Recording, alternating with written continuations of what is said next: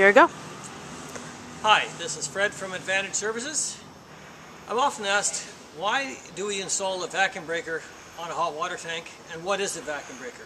I'm holding a vacuum breaker here in my hand. I'll show you a close-up of that in a second. And the purpose of the vacuum breaker is exactly that. It's to break a vacuum. So this will allow the water system to be pressurized, but not allow the water system to actually develop a vacuum and suck back. So when that might happen is when the water in your tank cools down suddenly, reduction in city pressure, things like that. And the purpose of this valve is to protect the tank from actually collapsing in on itself, because the tank is designed to withstand pressure, not a vacuum.